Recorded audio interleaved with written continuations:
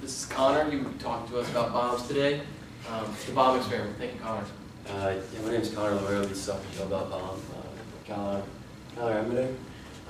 So just an introduction. What is a calorimeter? It's a sealed vessel which has a smaller container in it, which is the bomb. You'll see this in a little bit. I'll have the detailed picture from the lab manual.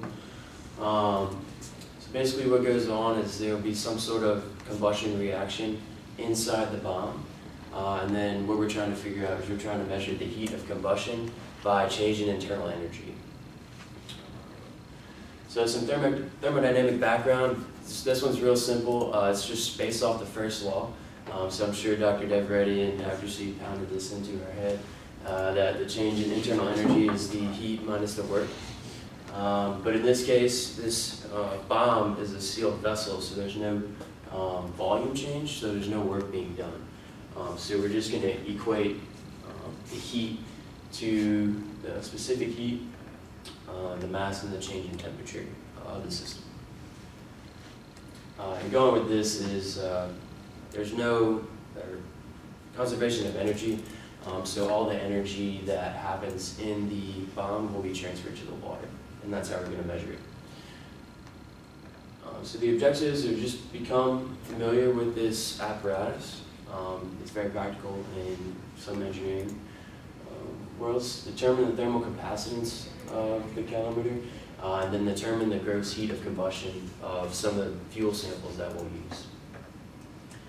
Like I said, practical applications, scientists will use this just to determine if certain products are safe for use in the workplace.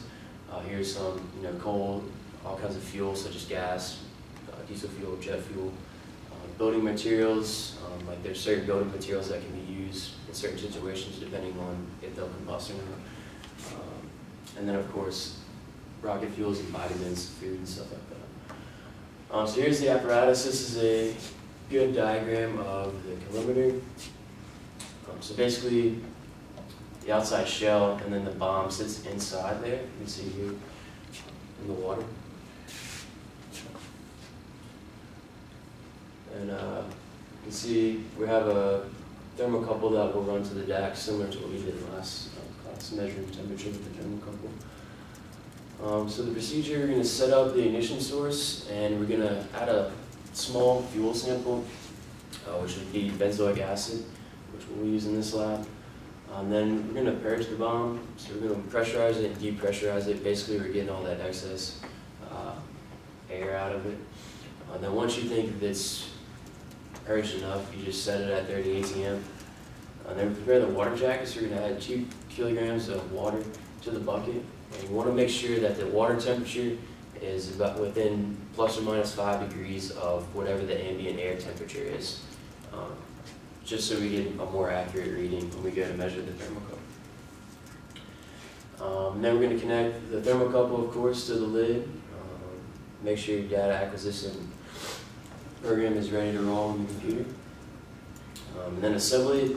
It's very important to be safe with this because we're dealing with high pressures. We're going to lower the bomb into the water without spilling any fuel or water. You definitely want to make sure there's no leaks, and you would see a leak by air bubbles, of course, because it's submerged in water. Like I mentioned, this thing will be under high pressures, 30 ATM, so 30 times atmospheric pressure. And you do not want any leaks coming out of that bomb. That would injure yourself. And then you'll place the belt around the pulley, and then we will begin just by logging room temperature. Just kind of get a baseline on the DAC. And then after those 2 minutes are done, you're going to press the ignition. And very important, if the ignition light does not come on after a couple seconds, you definitely want to back away and let the instructor know, just so we can evaluate the situation and make sure everything's working correctly. And then shut down. It's kind of a reverse process. Turn the motor off, disconnect.